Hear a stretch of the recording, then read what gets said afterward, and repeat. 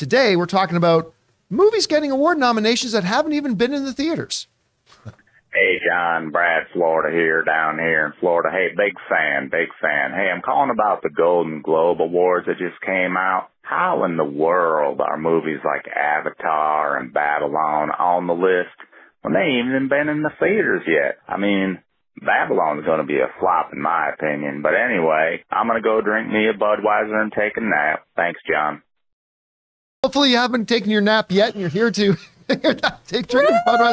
I'm going to end every show with that. Until next time, my friends, I'm going to go drink a Budweiser and take a nap. Oh my gosh, anyway, I am here's the question. There God, are a lot of awards, like the Golden Globe nominations came out. Golden Globes are not worth dead weight. I mean, they're useless. Who cares about the Golden Globes? But, you know, Avatar's getting nominations, Babylon's getting nominations. There is a lot of buzz about them getting nominations for the Oscars coming up. And this is a question that comes up every year, and it's understandable why the question comes up every year, because the average film fans see award nominations coming out. Wait a minute, that movie hasn't even come out in theaters yet. That movie, how is it getting Oscar nominations when it hasn't even come out in theaters yet? And the basic answer to this, although it's a little trickier than this, but the basic answer is this, is that movies that come out before December 31st qualify for this year's Oscars. Now, the nominations get announced before the end of the year for a lot of these award ceremonies, right? These award ceremonies announce their nominees before the end of the year, which means that some of these movies haven't even hit theaters yet. The answer is screeners. That these movies, what happens is these studios take these movies like Babylon and not only have early press screenings, but also for certain awards bodies. Like, for instance, Aaron is a voting member of SAG. I think, Chris, you are also a voting member of SAG. I have friends of ours, somebody who works with us here at the John Campea Show is a Academy, actually voting member of the Academy of Motion Pictures Arts and Sciences for the Oscars. So these awards bodies, whether they're SAG, the Directors Guild, the Critics' Choice Awards, things like that, these studios will often, if they can't invite them to things, they will send them screeners, digital. The old days, they'd send them a DVD, but that doesn't really happen as much anymore. Or send them a digital link, and they can see them, and they know that this is eligible. And that is why, even though the film hasn't come out in theaters yet, the people who vote on these things have seen them. And as long as the movie's going to be in theaters before December 31st, they do qualify.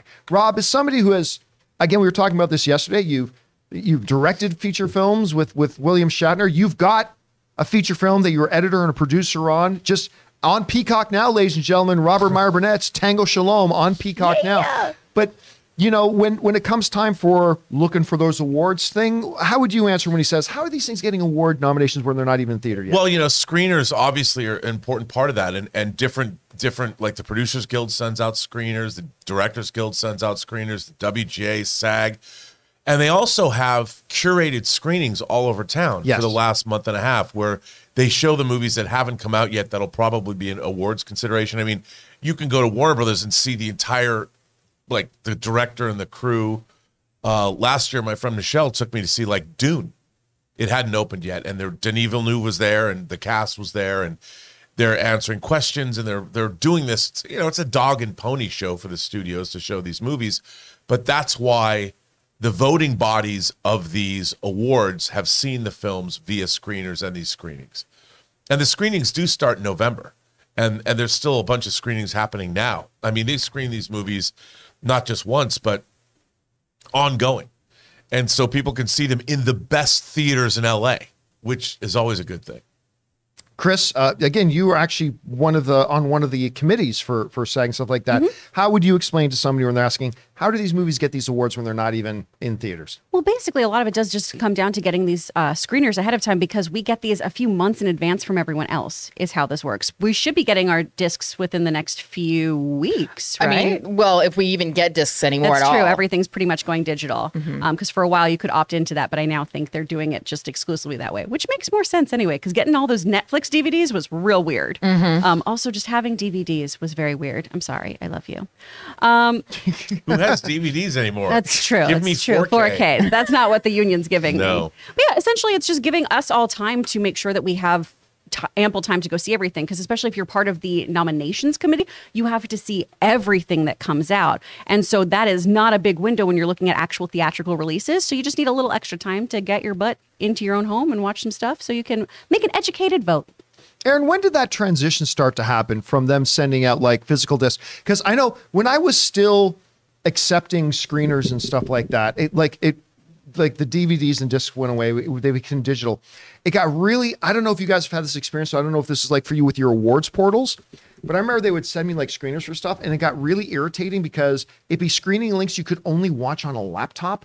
Like they even had built-in stuff that you couldn't connect your laptop to a TV so you could watch it on the TV. I literally had to sit there and watch them on a laptop. I'm like, yeah, I'm over this. Don't send me these anymore. Yeah.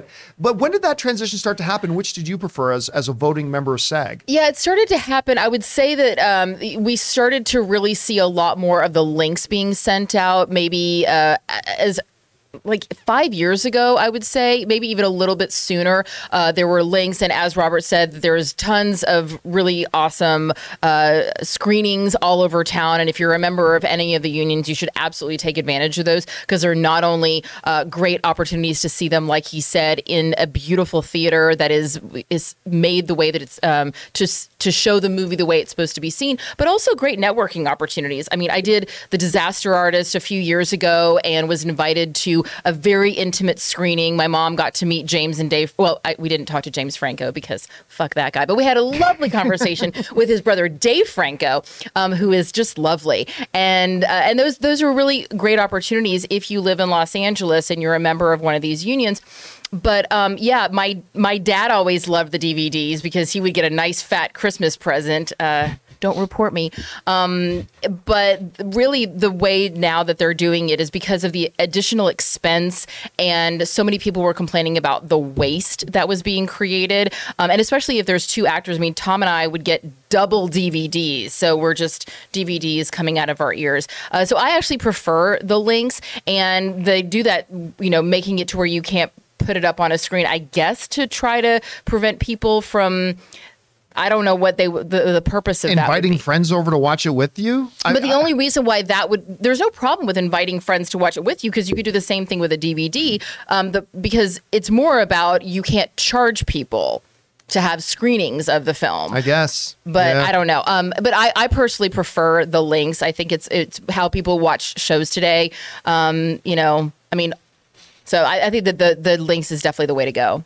All right, guys, question is for you. Have you thought about that before? But did that make sense about why a lot of movies sometimes, especially around award season, get nominated for these big awards when they haven't even come out in theaters yet? Did we explain it well? Maybe we left something out that you guys know about. Whatever you guys think, jump down to the comments section below and let us know your thoughts.